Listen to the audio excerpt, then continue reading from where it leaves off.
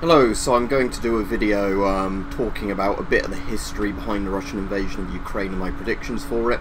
Now obviously this is the sort of video where I'll have opinions and they might upset people. Also there's going to obviously be people where you know, some people are going to be upset either way. For just sake of clarity, even at the very beginning of this video, I'm going to turn the comments off because with this topic it seems you can't have, unless you're doing it live and chatting with people live and you can get an idea if it's a real person or a bot or a shill or whatever, you'll get people attacking you on either side, and you'll also get, you know, like a lot of disinformation type comments just being spammed. So as a result of that, comments are off, because otherwise, you know, the comments are going to turn into a nightmare section, like they did on some of the other videos, even if you don't express any sort of strong opinions. So obviously we're about a month into now the Russian invasion of Ukraine. Oh, and just to point out, if you can see some cotton wool in my ear, that's because I've got a little bit of an ear infection blocked here at the moment, so I'm putting stuff in it, you know, obviously keeping it in all that. So basically, let's get started. So obviously last month Russia invaded Ukraine in several different areas, north through Belarus into the sort of Chernobyl exclusion zone area, heading towards Kiev, and and then you know, from the east as well. Several different areas, obviously with several different objectives. Now, there's obviously different theories, because at the moment we don't know why the Russians have invaded. You know, you can take a good guess it was to take over the country based on all the different prongs of attack. So one of the more sympathetic sort of arguments to the Russian perspective, I'll just move the light a bit so it's not so bright on the camera, and obviously by the background flag you can obviously guess which side I'd be supporting, the sovereign country that's been invaded. But the most fair, I guess, argument for the Russian invasion would be, from their perspective, would be the worry of not having a buffer state between them and NATO. Obviously, if you physically took over Ukraine and installed your own government, then you've got NATO on your borders anyway. And obviously this was a dumb idea, because it's made lots of other neutral countries now want to join NATO, because they've seen that the country that wasn't a member of NATO has been invaded, and therefore don't have the same level of protection as a NATO state. So again, that was a dumb idea, but that's the more sympathetic one I can understand towards Russia. Another Russian claim is that there was a genocide going on with basically no evidence in eastern Ukraine. Again, people keep bringing stuff up, but it's the sort of thing that when you look into it you can find very, very little evidence of it happening. So there's stuff like that. You'll get also a lot of whataboutisms, that Ukraine did something in the past, you know, like decades ago, hundreds of years ago, therefore Russia has the right to invade again. That's stupid whataboutism that really, really outs you, I guess, as sort of Kremlin propagandists, because again, throughout the Cold War it was always whataboutism.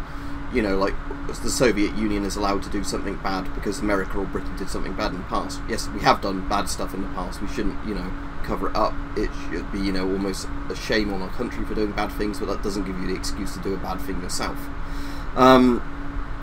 Now, one of the theories to me that sounds the most likely is that because Putin is a massive sort of history buff in kind of the armchair historian way, he basically wanted to restore a lot of the sort of Tsarist Russian empires. So not necessarily the Soviet Union, but lots of stuff that used to be under sort of Russian, sort of the Kingdom of Russia, whatever you want to call it, Russian Empire control, he wants to bring back, and obviously lots of Ukraine was part of that. So that would be my perspective, that it seems like he's kind of got his own deluded version of Russian history. It'd be basically a bit like as somebody in Britain saying, because the British Empire used to control lots of stuff in the past, we need to start retaking his territory. Most of these countries are all independent now and don't want anything to do with us anymore, so we should probably leave them alone. Now, to give you some perspective on some of this, especially if you're in the UK, I think the easiest way of us imagining it over here would be to say Wales or Scotland voted to leave the United Kingdom, basically became the completely own independent countries rather than being like semi-independent like they are now. Then in 30 years odd time, basically England deciding that we want them back and coming up with some weird excuse for it, but, you know, blatantly deciding to send loads of troops and take it back over. That would be the easiest way I could actually summarise it from our perspective, you know. And this will also play in a lot when we talk about demoralised soldiers and everything like that, because I can imagine if you're an English person in 30 years time, if Scotland got independence, you were told to go in there and shoot Scots that, you know, it's some of them peacefully resisting you, and then others fighting back, and you were told to, say, shoot the Scots, you know, or like bomb Scottish towns and cities because they're not surrendering to you. it would be the same level of demoralisation. Most people in England would not want to do that for obvious reasons. I'm sure there'd be some stupid minority of English soldiers that would want to do that. But you can understand the complete demoralisation, and also from the Scottish standpoint, the way it would radicalise more people to then want to fight against England invading. So that gives you a good idea of at least how I would think about it. So that's most of the background stuff, I guess, out the way, so we can go on to like what's going on in the predictions. I'm going to stop the video and restart it at several points. To you watching, you shouldn't notice too much, but I have a feeling with my webcam, if I try and do it in one continuous take, it will just not record the whole thing, and then I'll have to redo it again. So let's stop this here and go on to what's going on in Russia or Ukraine now. So what we've got going on at the moment is that basically we're a month in at this point, and what initially happened is obviously the Russian army seemed mostly peacefully, and I say mostly, sort of tried to send sort of a rush of troops into various areas to sort of capture them. As in, I think they were trying to pull off what they did in Crimea in 2014, whereas the idea is that you rush in a lot of troops, hopefully nobody really fights back, and then you can seize control of key objectives. Obviously that totally failed, because of the fact that when the troops rushed in, they were met by heavy Ukrainian army resistance and sort of paramilitary resistance, and lots of them were wiped out or had to fall back. The only real place the Russians managed to hold for any significant time was Hostomel Airport, near Kiev, and that was where basically the VDV managed to do sort of a big helicopter sort of airborne landing, hold it for a few hours before they were essentially completely wiped out because they had no ground support. I think the idea was that nobody would really fight back against them. They could hold the airport and their ground troops would meet up with them. The ground troops basically never got there due to poor logistics, or not knowing what was going on, or coming under fire and sort of holding position or retreating, whereas obviously VDV got encircled and wiped out. So that was what happened near Kiev, and for the first day or two I don't think there was that much fighting there other than Hostomel. You saw a lot of helicopters and planes shot down initially. Well, obviously the helicopter rushes tried to go into places and then they were shot down. What ended up happening where it started to get really bloody from the sort of third day on was where lots and lots of Russian troops just seemed to be sent in willy-nilly to various places, not really knowing if they were actually meant to be attacking or not. And then obviously when you have really poorly planned out logistics like this of just sending lots and lots of troops in, without any clear objectives of what they're doing, in big convoys, obviously they're going to get ambushed, and that's what happened a lot. There was lots of videos and pictures. I'm not going to include any of them here for obvious reasons, but you can find them online quite pretty easily, of lots of dead Russians in their troops and vehicles, where basically they'd been ambushed by machine gun fire and like rockets, and some of them didn't even have time to realise what was going on before they were incinerated or turned into confetti by machine guns in their vehicles. So that happened around a lot of the country. Now obviously another dumb reason for this invasion taking place when it did, even though obviously I'm completely against the entire invasion, I think it was dumb, they should never invaded in the first place, was basically that it's the mud season in Ukraine at the moment. Now one theory is that because Putin didn't want to piss off Xi Jinping, he did it not during the main Olympics, and obviously the mud season is famous in Ukraine for where basically only the roads are really usable, the fields are kind of like feet thick, muddy, sloggy, sort of horrible material. So even lots of tracked vehicles break down or sort of have issues in them.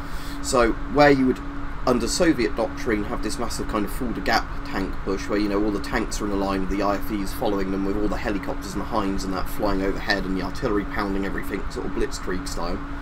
What you've got here is basically everybody confined to a road. And obviously it should come as no surprise if you saw the pictures of that stupidly big convoy, that putting lots and lots and lots of vehicles on a narrow road for miles and miles and miles is a really easy target. And if the Ukrainians actually had a bigger, more powerful air force, you'd have seen the Highway of Death and Desert Storm carried out. Thankfully for some of those Russians, obviously that didn't happen because Ukraine didn't have the air superiority to do it, but they still did, little hit and run attacks with infantry here and there, and of the Bayraktar drones, or Bayraktar, how it's pronounced, the Turkish drones, is it TB2s? Blew bits of it up, and it seemed like the Ukrainians did the sensible thing of targeting the fuel trucks and the food trucks, like, the actual logistics vehicles the most, because obviously the tanks and everything else can't run without them. If you blow up a tank, that's one less crew to feed and one less tank to refuel. Whereas if you blow up a supply vehicle, that's several tanks or, BMPs or whatever else IFEs that aren't going to be running. So obviously the convoy stalled essentially, and eventually I think dispersed, and it's now in various places. So obviously you're seeing the complete terror bombing of civilians, because I guess the tactics changed after a few days in, where rather than just strictly trying to target military targets, Putin threw a fit of rage, and it was basically do a Grozny, do an Aleppo, terror bomb civilians to the point of surrender. But the thing is, they're not surrendering. So what's happening is obviously they're all just dying. And we've seen obviously some horrifying scenes in various cities around Ukraine, especially Mariupol, which is basically completely encircled and cut off. People are starving there. You know, buildings where the women and children are trying to hide to make themselves not a target are the ones specifically being bombed. Again, war crimes, but, you know. And as I said, just this whole thing does really upset me. This is again why I try and not do too many videos on Ukraine, and, you know, I always try and add the fundraisers on them. And again, I've had to block people I used to previously get on with quite well, because you'll get people saying, like, this is all made up, there were no women and children in those buildings, you know, even when you see the fucking pictures, and it's disgusting that people can be so, you know, propagandized, they take that attitude. And again, of course I believe there's Ukrainian propaganda, but we know which country's been invaded and which towns are being encircled and bombed. So that's what's obviously going on there. Now, what you're seeing is very horrible attrition of Russian troops, in the sense that they keep getting pushed forward, it seems, in places, you know, and getting wiped out. Because obviously, if you're defending, you're meant to have about a 3-to-1 advantage in terms of, you know, the enemy needs 3 times as many troops to take your position. Because of the fact that if they're having to cross open ground or whatever, they're machine gun targets, they're rocket targets, whatever else. Now, even though Russia has overwhelming artillery and everything else, you're seeing in a lot of places, because the troops are running out of food or fuel, they're just abandoning their vehicles. So Ukraine has actually apparently got more tanks now than they started off with, just simply due to the Russians abandoning them. And it's not just tanks, they've actually captured some really expensive AA systems and like military intelligence type vehicles, which apparently, you know, the Americans are really paying out the arse to get their hands on now, because of, you know, how strategically important it is for America to get their hands on these. You've heard of, like, peace talks and that going on that don't really go anywhere. I think because Ukraine's got demands, Russia's got unreasonable demands, so they can't really meet there. When there's meant to be humanitarian corridors, they're supposedly being attacked, like, every day by certain amounts of the Russian troops. Whether or not that's a direct order, we don't know. I'd expect it is, but, you know, regardless, a lot of people don't trust the humanitarian corridors now because they're continuously being shelled. There's also been a lot of journalists killed, you know, clearly identified as press, and being shot by Russians regardless, or shelled by Russians regardless. So, let's go on. Now, obviously, the thing I really want to point out here is I have nothing against the average Russian, which should be no surprise to people that have been following this channel for a while, because I find a lot of Soviet stuff, even though I dislike the Soviet government, really interesting. You know, I used to talk to a lot of Russians through this channel. I've not heard from any of them in ages, probably because their internet's been cut off, I assume, or YouTube's blocked, along with lots of other platforms. So obviously in Russia itself, lots of the media has been cut off, and you get something like 10 to 15 years in prison, don't you, for disregarding the special military operation or spreading fake news about the special military operation. So although some Russian state media stuff has been banned over here, you can still find it quite easily if you want to, and there's no laws against looking it up here. In Russia, it seems that you'll get decades in prison, sort of go to gulag style, for trying to look up independent press, which probably gives you a good idea of which side is lying to its people. Now, in terms of demoralisation, there's lots of really upsetting phone calls you can find between, like, Russians phoning their families at home, where they've taken mobile phones, phoned their home number and are talking to their family. And some of these, if you listen to the translations, are really horrible. The one that really got me is allegedly, because I don't know if obviously all these are true or if some of them are propaganda, but they're bloody good propaganda if they're true. Like, not true if they are propaganda. Is where there's basically a Russian dad phoning his wife and kids, try not to cry, basically knowing he's going to be dead soon, you know, saying basically he wants to speak to his kids but not, you know, upset his children. And then when he's talking to his wife, he's breaking down because he says, you know, he knows he's not going to survive, basically. And that stuff is really hard to listen to, and again, this is why I don't really wish any ill will on Russian soldiers, especially ones not doing war crimes that are just stuck there against their will. Because, you know, imagine being sent into that. You know, you're being shelled everywhere, you know, airstrikes everywhere, vehicles around you randomly blowing up, running out of rations, everything else, because you were sent in basically by a dictator for an unclear military objective. For those guys, I really feel sorry for them, and at least I've heard, you know, and I hope this goes as planned and these sort of people aren't tortured or executed or whatever if they do surrender. That apparently there's a scheme in Ukraine where you get something like 7,000 euros if you surrender. You know, they do a way that if you've got a phone that you can contact the Ukrainian army through some sort of thing, and they, you know, negotiate a surrender point so it can all be filmed and documented, and then, you know, you're taken to a place where hopefully for the rest of the war you won't be shelled or bombed. You know, you're given food, you probably get to call your family now and again, you know, and then hopefully when the war is over it's all sorted. But as I said, it's a pretty horrible situation, but I'd think for guys that are, you know, trapped, you know, starving, getting frostbite, you know, cold, wet, everything else, you know, the best option would be for you and your family to, if you can hand yourself over with at least some guarantee of being treated civilly, that would be your best option, unless you can somehow make it across your own lines, you know, and desert that way. But it does seem a lot of guys are apparently being shot or, you know, given fines or imprisonment if they make it back to their lines because you abandoned your position. And what it sounds like is a lot of the commanders are just getting drunk and basically not doing anything to boost the morale of their men. And again, the Russian army, based on the Soviet army, does not have a system like we have in Western armies of, you know, NCOs and everything. So it seems like a lot of the regular grunts are just abandoned, basically, on the front lines and basically told, you just sit here or you advance or else. So obviously that's not good. So what are my predictions? I definitely think Ukraine will win. In what way will they win? I don't know, basically. And at what cost to how many more civilians and soldiers on either side? In the sense that I'm sure lots more Russian troops will die, I'm sure lots more Ukrainian troops will die, and I'm sure lots more Ukrainian civilians will be bombed or starved in besieged cities. But Ukraine is going to win in the sense nobody expected at the start of the war, just because of their resolve and all the Russian logistical issues. So now the worry is, does Putin keep escalating it, you know, bomb more civilians and stuff like that? But it does seem the Russian army at least has no more will to fight, at least in a lot of it, from the intercepts we're getting. Because again, what are they fighting for? Like I was saying earlier in the video, if you're an English person being told to invade Scotland or whatever, you know, bomb Scottish, you know, houses and stuff like that, you'd have no will to do it, you know, and it's pretty obvious why morale would break down pretty quickly in that sense.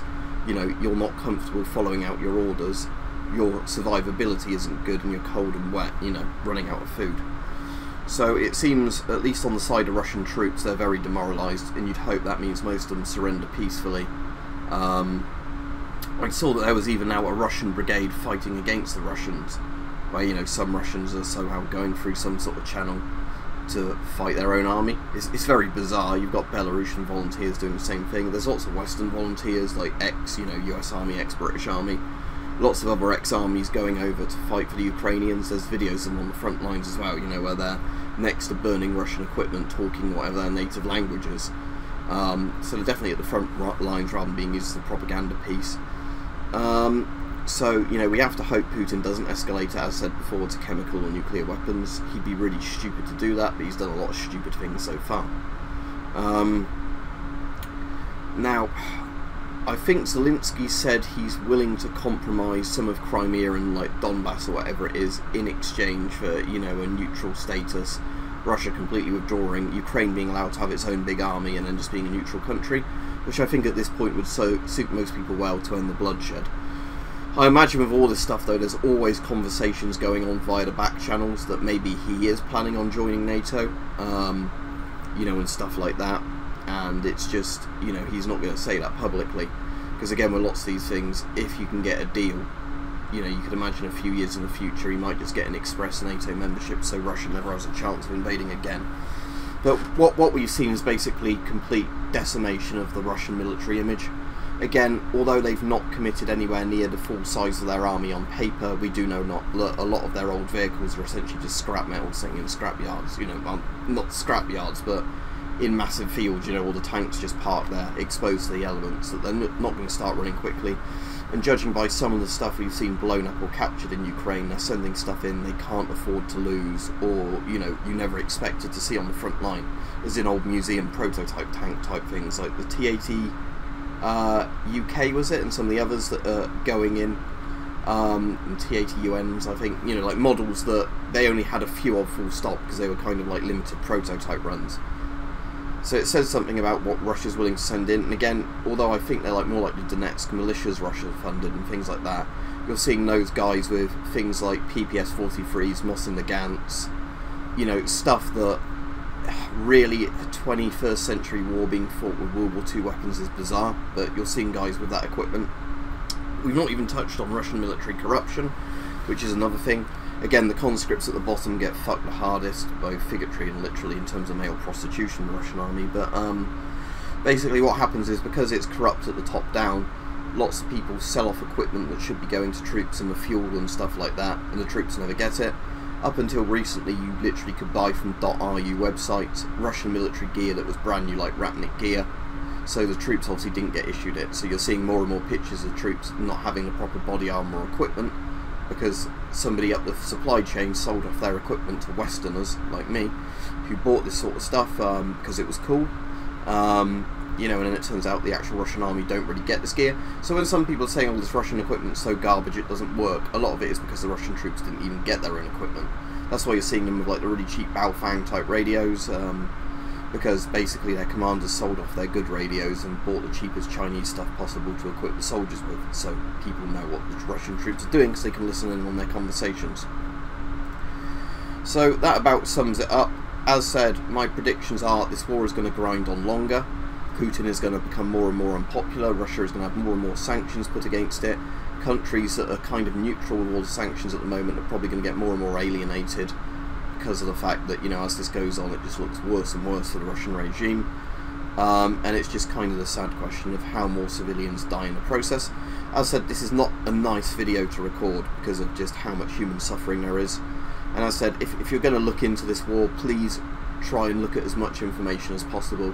And don't, you know, just believe one outlet because it says one thing, because that's where you start getting the people that say stuff, you know, like all the women and children being bombed isn't really happening, it's crisis actors and all that kind of crap. You know, you don't have to believe everything Ukraine says for obvious reasons, but, like, at the end of the day, it's just massive amounts of human suffering. That's what's going on. You know, Russian soldiers being slaughtered, you know, or dying of frostbite and whatever else, gangrene. You know, Ukrainian civilians dying, massive refugees exodus. You know, it's a horrible, horrible thing, and this is why I find it weird when people find a lot of it funny. You know, I'll find some of the VDV memes funny and stuff like that, but, you know, at the end of the day, this is a horrible human tragedy that was for no real purpose. And again, if Putin's objective were to, you know, stop countries joining NATO and make NATO weaker, he's actually solidified the West in kind of friendship we've not seen between a lot of our countries and when we used to squabble with each other. You know, as somebody who voted for Brexit, the UN kind of looks, not the UN, the EU actually kind of looks attractive at the moment because of the fact they're all cooperating with each other rather than squabbling in little, you know, messes. So, obviously, my only real thoughts from this is I really want this to end as soon as possible, with the least amount of deaths possible. And I really hope for Russians that they get a government eventually, or sooner rather than later, you know, where people aren't imprisoned for, you know, doing whatever, that they get a proper democracy, and, you know, with the average Russian, our sort of people can get on with them again, because obviously, as I said, most people my age don't hate Russians at all, and I have heard most of the Russians against the war in Russia tend to be the younger Russians, which makes sense. You know, they can use the internet more, and they're aware what, you know, how much their government's lying to them. We have seen a brain drain as well from Russia, where the young Russians with skills are just fleeing the country en masse before they're conscripted, because who would want to live in Russia with all these sanctions at the moment and a regime that can throw you in prison or conscript you as cannon fodder? You know, if you can get out to another country and get a better paying job there, please do it. You know, think about going back to Russia when it's you know, a country that's more deserving of you. Anyway, it's a sad video to record, and I said I'll put the what do you want to call it, the charity link somewhere in there, the one done through YouTube, because obviously money going towards humanitarian aid is probably always a good thing at the moment. Anyway, demoralising video, but there you go. It's not a pleasant subject.